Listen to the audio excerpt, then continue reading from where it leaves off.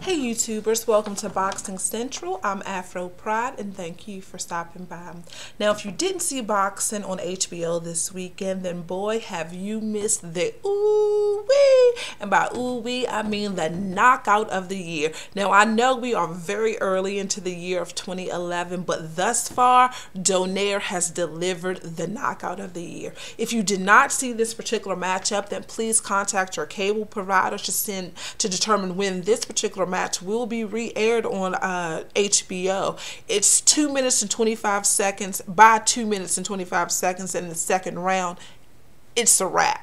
It's over. So if you had 5 minutes to spare, then this particular match is worth every 5 minutes that you're going to lose. Now, before I get into my commentary regarding the fight, and again, it was only 2 rounds, let me give you a little bit back information on both fighters. Now, Fernando Montiel was currently 44-2-2, 44 wins, 2 losses, 2 draws, with 34 knockouts. Now, on the other hand, Nonito Donaire was 25-1 with 17 knockouts. Now, as most of you already know, this particular matchup was in bantamweight, and boy, did it live up to the hype. Now, let me take you to round number 1.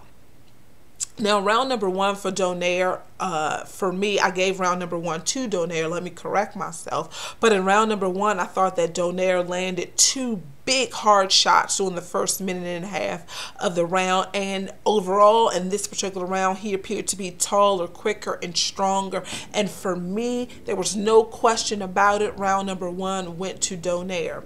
Now, round number 1 for Fernando, it seems to me that he was very wound up in round number 1, as if he hadn't yet relaxed, or he was just fighting very intense, very tight like in the ring. But overall, as the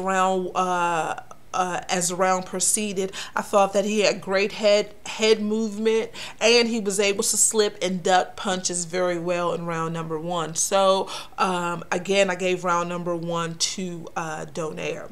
Now, round number 2, I thought that Donaire came out. He delivered a great left-right combination, and then he hit Montiel with a counter right hand that literally 2 minutes 25 seconds into the second round knocked him out. Now, when I say he was knocked out cold, this brother was knocked out cold. Do you hear me? By the time his body hit the mat, the eyes were vacant. If you didn't see it, pay close attention to Montiel while he's laying on the ground. His eyes are vacant. Not only was the eyes vacant, but the extremities, the arms, the leg, were literally twitching, moving on the mat, and I was at home like, oh my God, please get up, please get up. Now, although I love boxing, I love knockouts, I love boxers that go out there with that type of viciousness in there. That's a part of their game plan. I love that. But when we experience knockouts like Montiel experienced this past weekend, as a woman, I am highly concerned about the overall well-being of the fighter. So needless to say that my prayers and my thoughts are with Montiel. I hope that he is fine, that there was no serious adverse effects to this type of knockout. We've seen so many times in boxing history where other fighters have taken big shots like this and have never truly been the same afterwards. Now, what could I say about this particular match? One, I was surprised that Montiel had the strength to get up off the floor. 2, I was surprised that the ref allowed the fight to continue. I honestly thought after the knockout that would be a wrap. But that just shows you the heart of the champion in Montiel. Not only was he knocked out in crucial fashion, he got up, he fell, but he got up again. Now, I could be wrong, and please correct me if I am, but you know, he finally stood up. The ref wiped off the gloves, but never once did I hear the ref ask him, can you continue? Are you okay? He simply allowed the fight to continue. Now, according to Roy Jones, the ref did this as out of respect to the current champion. And yes, Fernando Montiel was the current champion at this particular time, the bantamweight champion, of course. Roy said that this was out of respect for the champ. I personally didn't necessarily have a problem with the ref allowing the fight to continue because Montiel did not receive additional or extensive punishment, but I really was surprised that he allowed the fight to go on, period, point blank. I mean, Montiel received a crucial shot to the chin that knocked him out on his feet. So had I been the ref, then needless to say, I probably would have stopped the fight.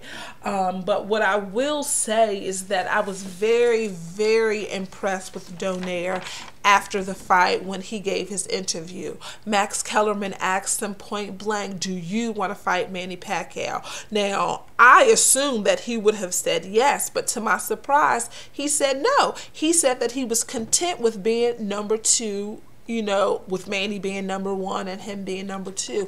I was very surprised by that, but at the same token, I was very pleased by that response. I thought that Donaire showed Manny Pacquiao supreme respect, and I admire him for that. But what I will say is that for Montiel, I was very surprised that he got knocked out in this particular fashion. Excuse me, I dropped my earring. I was surprised that he got knocked out in this particular fashion, especially since his last loss came in May of 2006, if I'm not mistaken. So I really didn't expect him to get knocked out like that, especially when he himself had 34 knockouts under his belt. That just goes to show you that on any given day, any given person could be knocked out in crucial fashion. Now, totally off subject, if you looked at the match, you definitely heard Roy Jones said that in his opinion, Nonito Donaire was number 2 pound for pound, with Manny being number 1. And to that I say, Roy Jones, what about Sergio Martinez? Sergio Martinez has fought just about everybody that's willing to fight him, and he fights one killer after the next. So how do you just skip over Sergio Martinez? So please tell me, boxing fans, what do you think about that? Do you consider Donaire pound for pound number 2? Or do you think Sergio Martinez is being looked over? And last but not least, did you see the brief interview with Timothy Bradley? Now, like so many others, me included, I thought the fight between Bradley and Alexander was somewhat of a letdown. I thought that HBO called it a dud, so to speak. But I was very impressed with the interview that Bradley gave. He said, hey, for the most part, he felt that he did everything that he could do in that particular match to press the action. Now, whether Devon quit, didn't really want to fight, whatever the case, Bradley has made it very clear that he felt he did everything that possibly that he could do, and I'm not even mad at him about that. But what shocked me during this interview is that Bradley called out Amir Khan. So to you real boxing fans out there, tell me what you think about that. Do you think that's going to be a great matchup, Amir Khan versus Timothy Bradley, or do you think Timothy might be biting off a little bit more than he can chew? Nonetheless, if you did not see boxing this weekend, please contact your cable provider, find out when these matches will be re-aired. Trust me, you will not be let down. The main event was exciting. The undercards were exciting. It was all good this weekend. So if you did miss the fight and you have no way of seeing it, have no fear, because I've given you my take on it, and hopefully that helped you out a little. Until next time, let's keep it real, everybody.